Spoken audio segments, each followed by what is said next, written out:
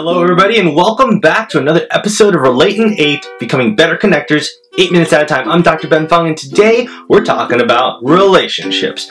Now, I'm going to kind of sidetrack myself a little bit because we've been talking about success and I wanted to talk about how we can predict success, but more on the relationship side. But we're going to use some business principles that are actually very, very relevant, and I'll tell you why. In business, basically everything we do is metric based, and there's some art and science to it, but ultimately it's a decision of numbers revolving around human behavioral patterns.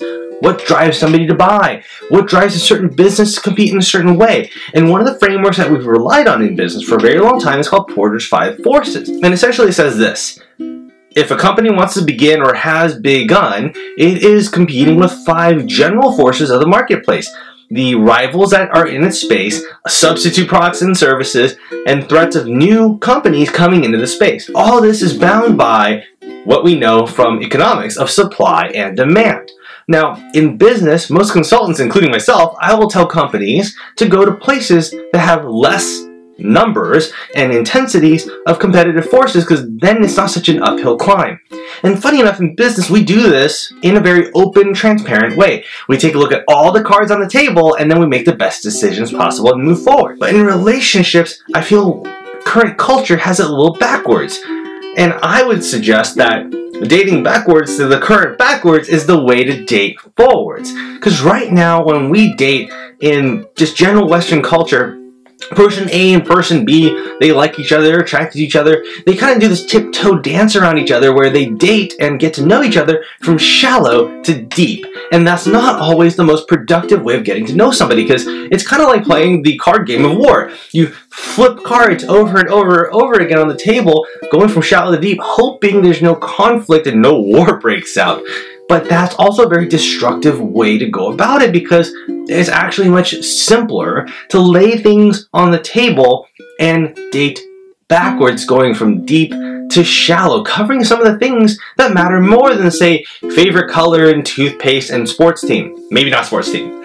But either way, what you want to cover are what we know are deal makers and deal breakers in relationships. That's how you can foresee if a relationship will be successful, is if you cover the things that really matter and tend to make or break relationships, like family values, or economic values, or political views, or finances, or the value that one places on career or location of living, or any other number of things that tend to break up families and break up relationships to begin with. If you can get those on the table first, you have a much better chance of seeing the bigger picture of all the 5 competitive forces in a relationship. And they do exist, just kind of in a different way than business.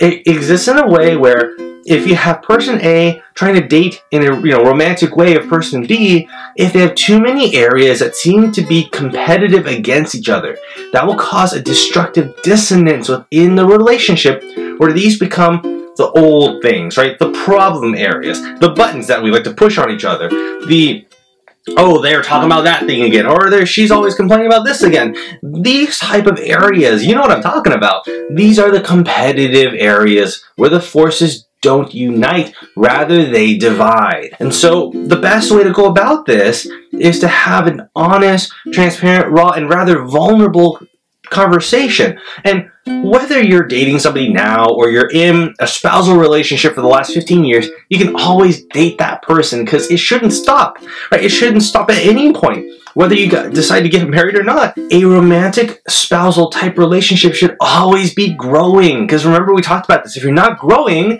then you're regressing. And we always grow as people. Things about us change and mature, become better, become slower, become, different dimensions. Whatever the case might be, there's always some type of change, and that means there's some type of growth, sometimes regression. But you should always have an opportunity, whether you've known this person for 5 minutes or 5 years, to be able to come back to the table and have just a raw, transparent, beautifully vulnerable discussion about where everybody and everything is. And that's a great way to cultivate trust, and to cultivate love, and to cultivate intimacy, and just a deeper way of communicating with each other. It reminds me of that consummate love triangle, where you have a deep 3-dimensional love, a consummate love, when you have that well rounded relationship where you're intimate, there's passion, and there's commitment, and you can talk about all these various things openly without fear of repercussions or some argument sparking because you're reigniting some old fight because you've already been there. You've already went from deep to shallow. So now all the things that you're bickering about is the shallow stuff. Like, are we going to use ketchup or mayonnaise on the sandwich? You know, that kind of stuff. And that becomes more fun ultimately because you've gone through the more important things first so you can enjoy it from start to finish rather than come to huge devastating roadblocks that may never ever clear up, and then you might force the relationship, which ultimately breaks one or two or both of you, or the relationship breaks entirely. And it's called a breakup because it's broken, and whether it's fixable or not, I don't know, but I can tell you, if you take a step back, if you take a look at relationships and how we connect with each other from a behavioral standpoint, we can very easily predict if something will likely work or likely not work, just based on how many areas of friction there are. So I'm encouraging you, wherever you are in all of this, wherever you are in connecting with people around you, take a look at yourself and take a look at where your cards lie. Take a look at where you even have self-conflict.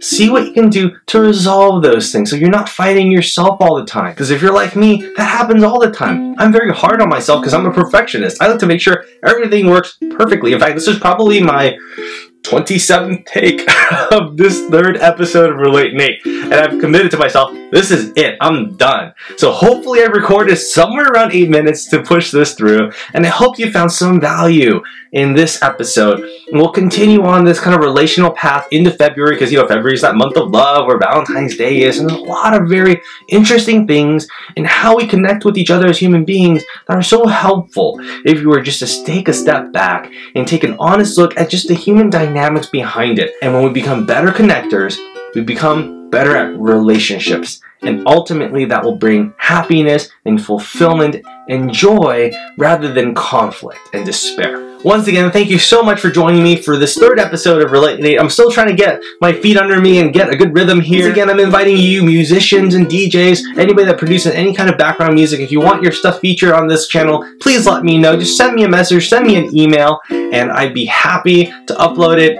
Thanks again for watching.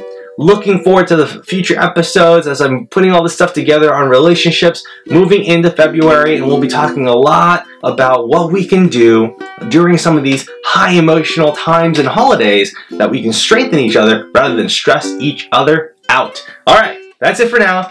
Take care.